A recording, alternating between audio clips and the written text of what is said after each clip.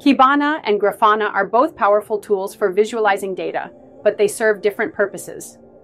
Kibana is primarily designed for analyzing and visualizing log data from Elasticsearch.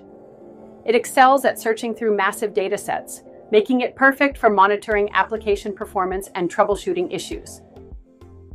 On the other hand, Grafana shines when it comes to real-time monitoring and analytics, especially for time series data. It integrates seamlessly with various data sources like Prometheus and InfluxDB, allowing you to create stunning dashboards that track metrics over time.